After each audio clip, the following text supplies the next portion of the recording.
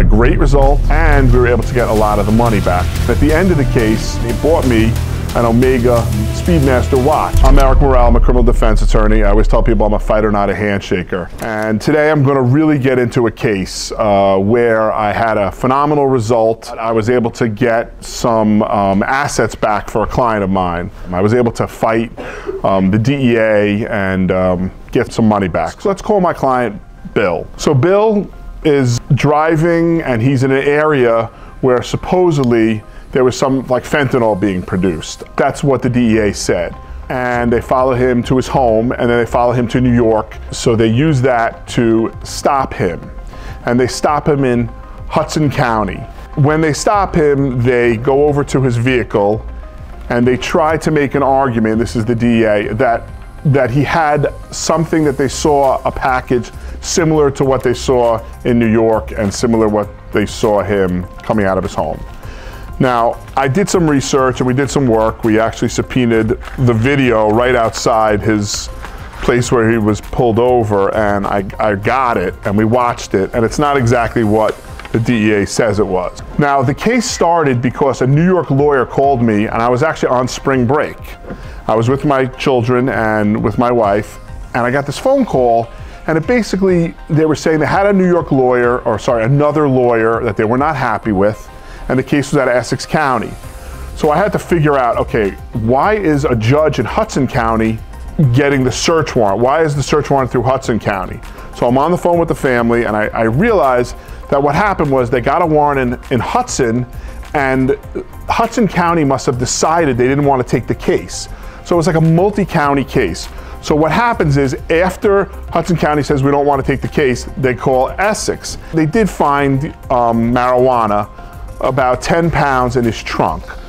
So then Essex says, oh, like, let's see what's in his house. So they get a warrant for his house. So they go back to the house and they find a lot more marijuana. They find a gun, and they find a lot of cash.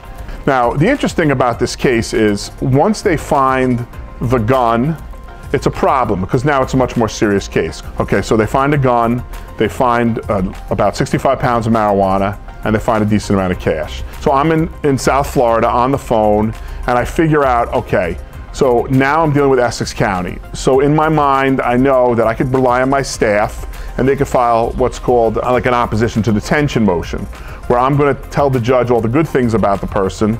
So when I get in front of a judge in Essex, I'm going to be able to have him released. And I get back home from Florida, and I figure out how we should file an opposition to detention, which I file.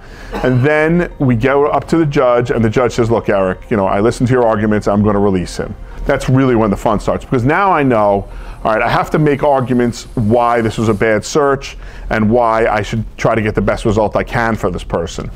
So what the next step is, of course, you realize, I mentioned it earlier, is I got that video. So that video helped. That's good lawyering. When you lawyer and you're able to get a video that's separate and you're able to show things that are defensible, that was very helpful. But there was another situation in this case.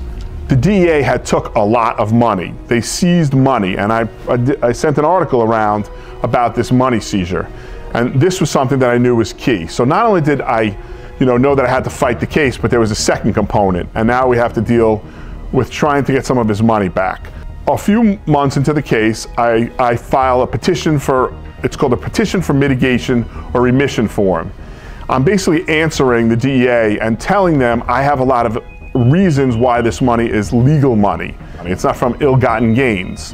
And I had done this years ago before, and I didn't get a great result. So I said, you know what, I'm determined to do this better this time. That was about 15 years ago.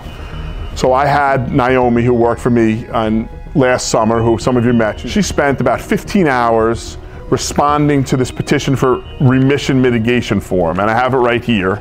And of course, I sent his IRS tax return statement, and we explained a lot of different things, and we filed a formal answer, and we also filed a brief. If the DEA seizes money, or if money is seized, and if it's over a certain amount, there has to be like a separate filing that the DEA needs to do, and it's supposed to be in federal court. So I put that in the answer saying you guys didn't do the separate filing. So they said, you know what, after they read my package, they agreed with me, and they referred all the money back to Essex County.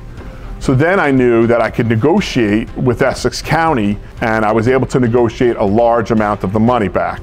So the criminal case ended up resolving. We pled to what's called a 4th-degree marijuana charge, which is, it's just over 6 ounces of marijuana, which was actually a great result, just the possession. And then on the gun case, the part with the gun, we were able to get a result where we just pled to just not having his firearms ID card, which is a very innocuous charge, and I was very happy with the result. But the big thing about it was my client was released from jail. He got a great result for the case, and we were able to get a lot of the money back. And at the end of the case, Bill was super, sincere with me, and he bought me an Omega Speedmaster watch as a gift for doing such a great job. And he knew I was into watches, and that's very rare. I've been doing this for a long time, since 1998, and it was great. And of course, I was also able to get him back a large amount of money that he used to take care of his family, and he's, looking now for a job. And I also used the proceeds. I was able to buy my son a truck with the money that I received back. And also the county received a decent amount of money. So Essex County got a large amount of money. So, everyone, did well. And my client got a great result. He was deserving, had no prior criminal history.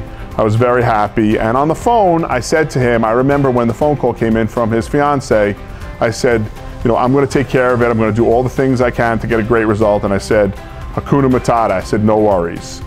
Once I said that, they said, you know what, Eric, we're going to get on board with you, and it all worked out. That's the difference between me and other lawyers. I take care of all the loose ends. I do the best I can for people.